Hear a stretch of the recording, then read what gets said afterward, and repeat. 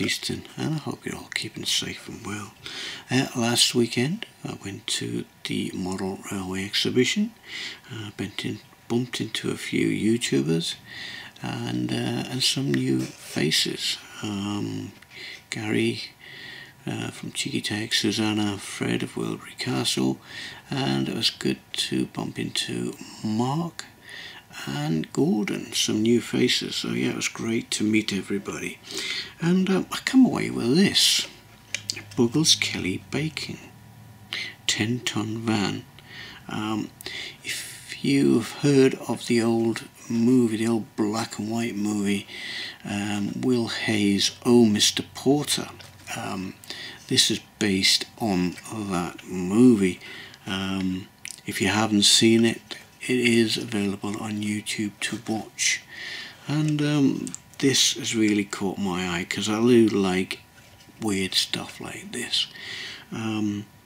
Yeah, if you're interested in one of these, if you go to www.buggleskellystation.com, they do have these. These are made by Daypol, and they're a splendid detail, as you can see. And before I put this on the layout, I like to do a little few checks. Basically make sure that the wheels are spinning. When you do a little flick like that, that just seems to spin forever. You know that you've got a good one then. Look, still spinning now, and that one is the same. Look, still going. So what I'll do with these, I'll normally oil the actual pivot points between the wheels and the actual boxes. I'll normally put a little drop of oil in there, and I will just very slightly weather this up before I put it on the layout. On the layout I will just give it a slight weathering up because it just looks too clean. It looks like it's just come out of a box. Well, it has. But all I want to do is just very lightly use a little bit of black weathering powder just to tone it down a bit, just to take the sheen off the paint, and then that will be ready to go on the layout.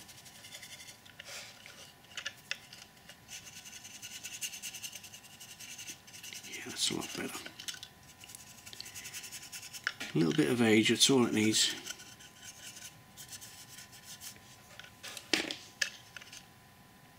Right, finally we're going to move on to this week's video.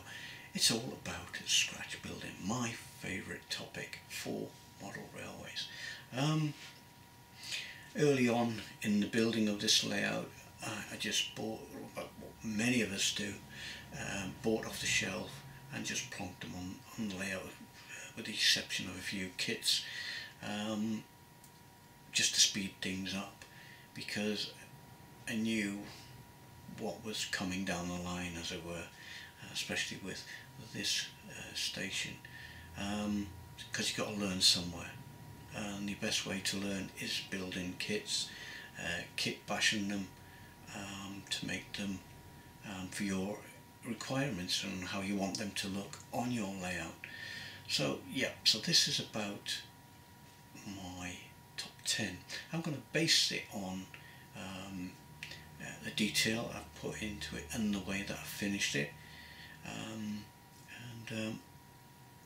I will be excluding this station because I've got to give all the little buildings a chance for one of them to get to number 1, because this is what I see that the number 1 build on this layout. But you might think different, but it'd be interesting to see what your thoughts are in the comments.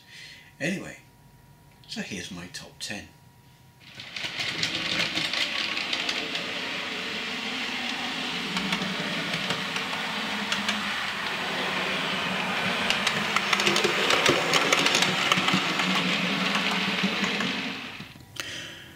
We're going to start this top 10 in reverse order, and the station garage is number 10. I do like this building. I remember when I was working around this area, I wanted something small and something unique for this area, and this is it, the garage. It is partial kit. I can't claim it as a full scratch build because this section here came with a magazine, and this is the extension that I put onto the building. And so yeah, and I do like the way that it's turned out, and I know there's a couple of you have copied this idea, and that's why it's in the top 10. And the station garage name is actually from a local garage.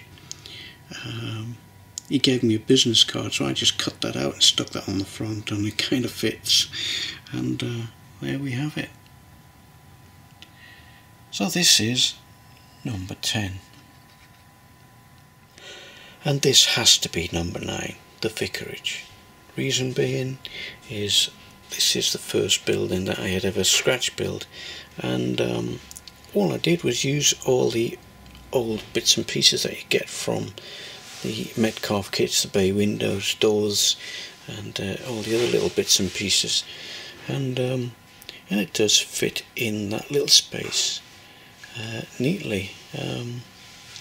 I did make a few mistakes when I was building this, but we do learn from it. And yeah, it was made to measure. I think at the time I said it was designed for one person, but the vicar has got married since, and there's his wife there hanging out the washing. Interesting how things develop, but yeah, this is number 9. And for number 8, it's the 1920s bush shelter. I did have fun making those, and it's prototypical. It is an actual bus shelter, or well, my take on it. They were fiddly to make, but they have turned out quite well. And it fits in with the northeastern layout, and they wouldn't be out of place on anybody's layout. So yeah, not only that, it makes the scene. I do like the way that that looks. So there you go. Number 8 is the 1920s bush shelter. And number 7 has to be the water tower, and there it is. Yeah, I had a lot of fun making that, and some new techniques were involved. For the rings I used some copper wire and formed on a drill bit, cut up and then pressed, and then super glued to the card. And yeah, it was an interesting build. And that's based on a South Shields water tower, and there was a photograph where I had got some of the features from. There is a chimney on the back of it, which is very, very, very hard to see in the photographs, but I was assured by John Cudahy that there was definitely a chimney breast on the back of this water tower. And there it is. I did add some extra detail inside. There was a water pump and some pipe work and some gauges, and you just make that out through the doors. And the only thing I am disappointed with is the windows. They should have been made with bigger panes of glass, but yeah, there it is, number 7, the water tower. And moving along the platform, we arrive at number 6, which is the South Shields signal box. yet again, it was taken from photographs, and there wasn't that many photographs of it. I think I only found about 3, and there weren't all that detailed, and I had to rely on John Cudahy, the signalman of this box, to inform me about the details that were missing.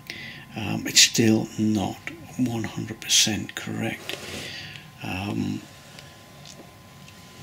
because the stairs leading up to the box itself ran away from the signal box. But apart from that, I'm quite happy with the way that that looks, and yeah, and it was an interesting and fun project. And the roof is still loose, so we can still have a little pop inside, and there he is pulling on the levers. So I had a lot of help with that build, and hence why it's number 6.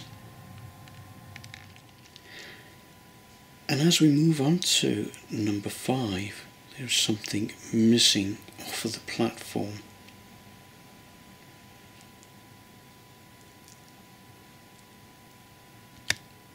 You guessed what it is yet?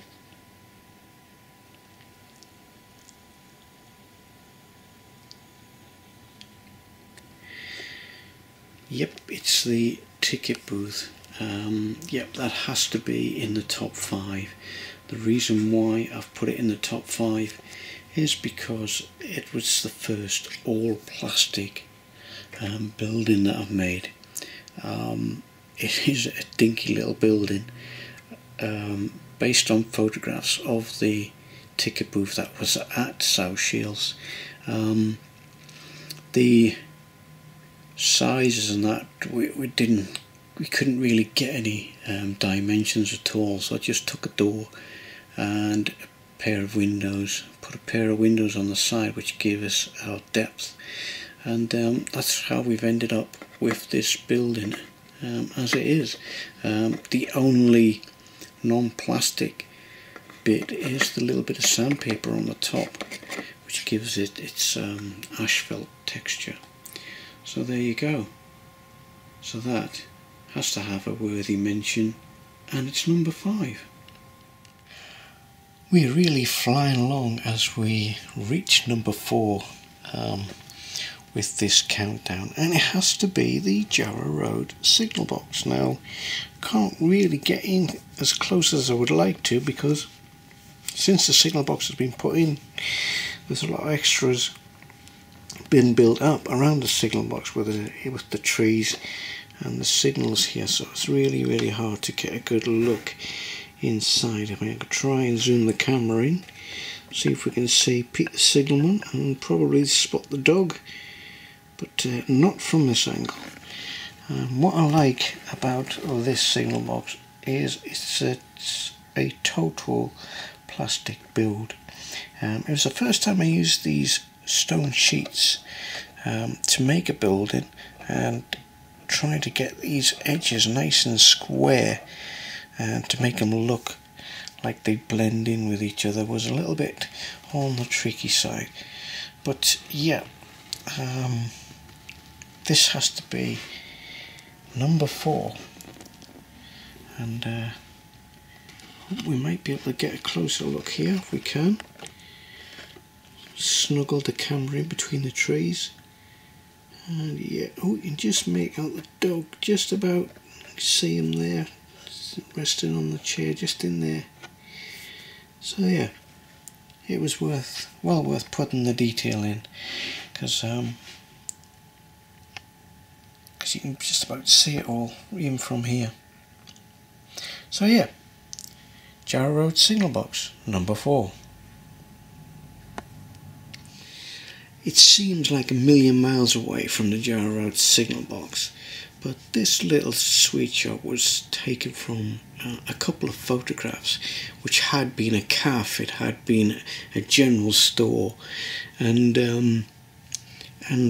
what I like about this building is just its design, its features, and that is why I chose this building to be part of the layout because it features in photographs, especially in the early 40s, in front of the South Shields station, and that's why it's here at Mrs. T's sweet shop, and it has to be number 3.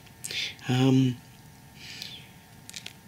other thing I like about the sweet shop is the amount of details that I put into this little building. The bubblegum machine on the front there, the sweets, the counter, the Coca-Cola machine on the inside. Then if we go round to the back of the sweet shop, we can see the little outhouse there, the coal bunker, the cat on top of the coal bunker, and as we look round into the kitchen area, we can see a machine that presses the candy. We can see a sink, we can see an oven, and lots of other little details like that. That's why this building is number 3. And here we are, we're at Snookdown Farm for number 2, and there's only one building here that is highly worthy of number 2, and that is the Snookdown Farm Cottage. And no matter what angle you look at this building, there's a detail there that sticks out. For instance, this door, why is it there? Why have we not got steps going up to it? But that's what the building is like, because this building is based on the building that's in the TV series Vera. Obviously the building in Vera is slightly longer, but this was made, like with many of my buildings, to fit the space, and it's just a great looking building. Another thing I like about this building, this was the first building I put a flickering fireplace in. You can see it in there. Not only that, it's got a TV in there as well, 3-piece suite and some cupboards, and a little lad there as well at the inside of the lounge area. And as I look round, there's other things you can see. There's the garage with a tractor that's in there. If you look on the chimney pot, there's a TV aerial. So it's the little things like that that really stands out with this building, and I do like looking at it. Not only that, another good thing about this building, it's right next door to a railway line, and when you look at it from this angle, it does, you know, you just can't help looking at it. And that's why the Snookdown Farm Cottage is number 2. Let's have a quick recap of the countdown. So number 10 is the station garage. And number 9 is the vicarage.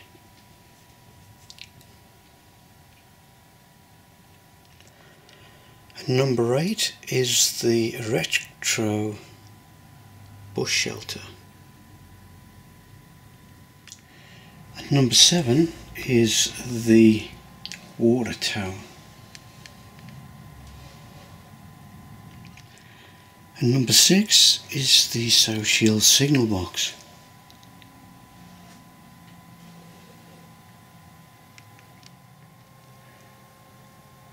And number 5 is the ticket booth, and as you can see, I've put it back where it belongs, back on platform 1.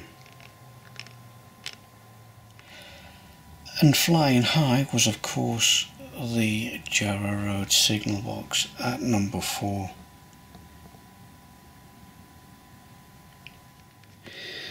And number 3 was the sweet shop, Mrs. T's sweet shop. Must remember to pop in there for some rhubarb and custards. And at number 2 was the Snookdown Farm Cottage. So, what is number 1? Let's go and find out. And here we are, number 1, and it has to be the Saracen's Head. It's just packed with detail, and I enjoyed building this pub. and it's not from the northeast, it's from the city of Bath. It's just a unique little building that I've created here, and yeah, I do like the way that it's turned out, down from the weathering and all the detail that I've put inside, from the artist painting his subject. You can just about make her out on the bed there. The ghost next door, just about to see him if I turn the camera around a little bit more. No, wrong window, other window, there he is. Whoop, there he is.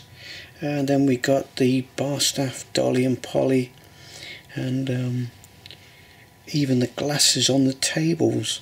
So yeah, and then we got the piano man in this bar. Just can't get the camera low enough to see him. There he is. So yeah, he's just finished playing a tune and he's taking his applause. Yeah, so the number one choice has to be the Saracen's Head. It's just, yeah, just an amazing build. We have come a long way since the vicarage, in the way that I have learned to build buildings, and yeah, so there you have it. This is the number one. Let me know, you might think different, you might think some of the other buildings are different. Let me know what your top three is in the comments. And of course we have to do the honorary mentions. Obviously South Shields Station does take centre stage, and it would have been unfair to have this in the competition of my top 10 scratch builds, because it wins hands down, no doubt about that. But if I have another 9 buildings of this standard, then it would be in a competition of its own. So yeah, an honorary mention indeed. And we mustn't forget the Weybridge, another unique building. It should have been in the top 10, and maybe next time it will be. Who knows? In a couple of years' time there may be 10 more builds we'll be looking at. And I know a lot of you will be thinking, oh, he hasn't mentioned Jarrow Road. Well, I have now. Another great build, but in the category of what I set myself for my top 10, this is not a small build. It measures nearly 4 foot in length, and it wouldn't have been fair to add this into the top 10. But yeah, it does get an honorary mention. And some of you would have thought, oh, he hasn't mentioned St Hilda's Colliery. Well, it does get an honorary mention, but it's not a complete scratch build, although it was kit bashed. Partial of it, partially because one section was bought, and what I done was cut in the windows, added chimney pots, added a veranda here, added an office block. So I wouldn't have called that a scratch build as such.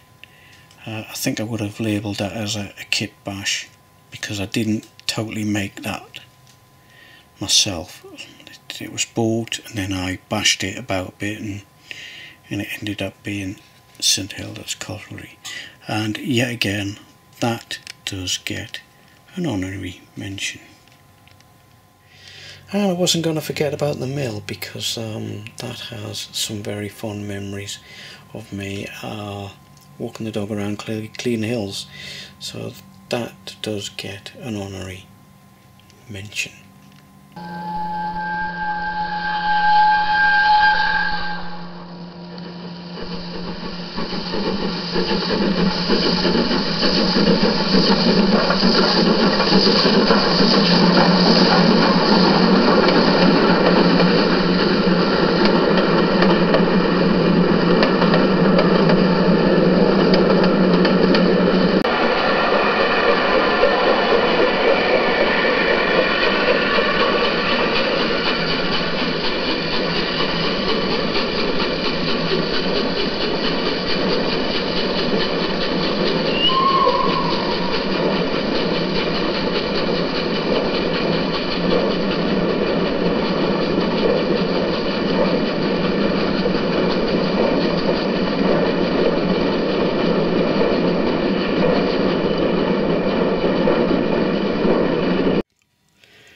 Yes, so it's been an interesting look back, looking at all the various builds that I've done in the past, and I hope it's been an interest, and let me know in the comments what you think about what your top 3 would be.